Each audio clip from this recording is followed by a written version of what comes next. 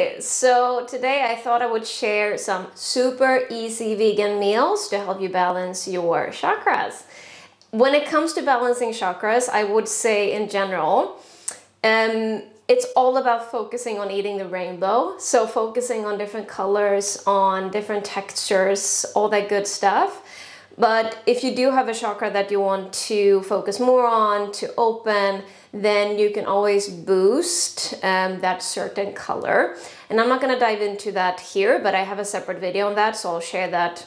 I think it's going to be up here, but it's also going to be in the description below if you want to dive into that a bit more. And if we haven't met before, my name is Anna. I'm a holistic health and nutrition coach. Basically what I do is to help you go from, average health, so whether you're struggling with gut issues, fatigue, and instead have more radiant health. And I do that through plant-based recipes, but also high-frequency living tips. So if you want more of that goodness, also make sure to subscribe just to keep updated on when I share more videos like this. All right, so let's dive in. I'm gonna share what I usually have for breakfast first, and then I'm gonna share a couple of other recipes that I usually have during a day. So yeah, enjoy. So overnight oats is one of my go-to breakfasts, and I just take 1 tablespoon of chia seeds, half a deciliter of rolled oats, and then I just pour plant-based milk until everything is covered. And the day after, I add some raw cacao powder, which is amazing. It creates feelings of love and it's also a natural stress reliever. And some berries, and raspberries and blueberries are amazing to boost your root chakra, your throat, and third eye. And best part, adding some peanut butter. And I just love coffee in the morning. It's such a simple pleasure for me. Whenever I do a gratitude practice, I'm like, oh gosh, I'm so grateful for a good cup of coffee in the morning. And I usually add a little bit of lion's mane in there. It's an adaptogen. If you don't know what that is, I'll put a link in the description below.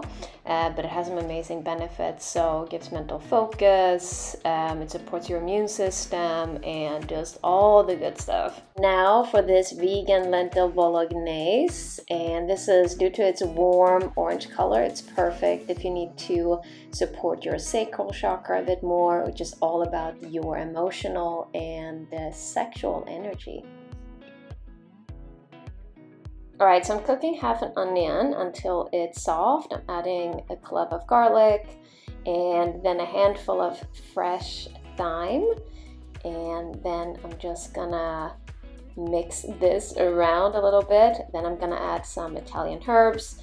I just go with the feeling here. You can start with 1 tablespoon and then just add more. Meanwhile, I'm also preparing some pasta. This is whole wheat pasta.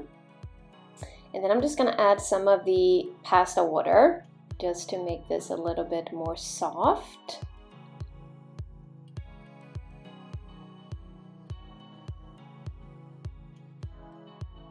And then I'm gonna add 400 grams of crushed tomatoes, 400 grams of coconut milk, and a little bit of tamari sauce. Gives a super nice umami flavor.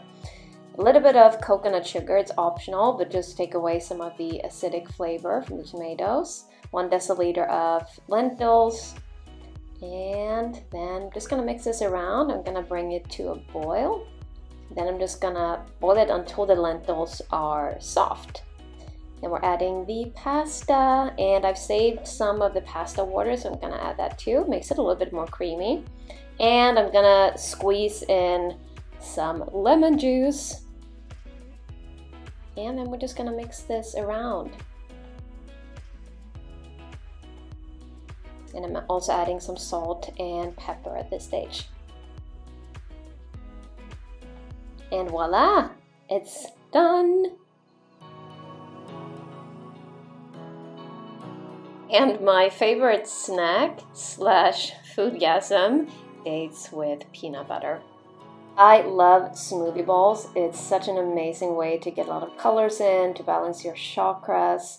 So I have strawberries, mango, blueberries, and banana. And then I'm also gonna add some basil leaves and some spinach. So good for your heart chakra with the green color. I just love it. And also some avocado in there, also for healthy fats. And I'm just gonna add a splash of plant-based milk. And then I'm just gonna blend this.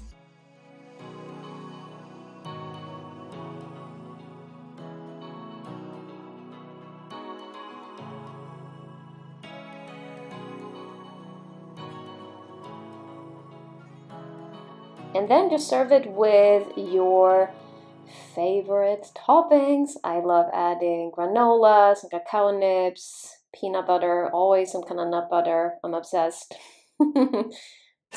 Alright, so I hope that you enjoyed these meals. Let me know in the comments if you plan on trying any of them at home. And also, yeah, if you want to see more recipes like this, if you want more high-frequency living tips, then make sure to subscribe just to stay updated on whenever I post a new video. So thanks so much for watching, and I see you next time.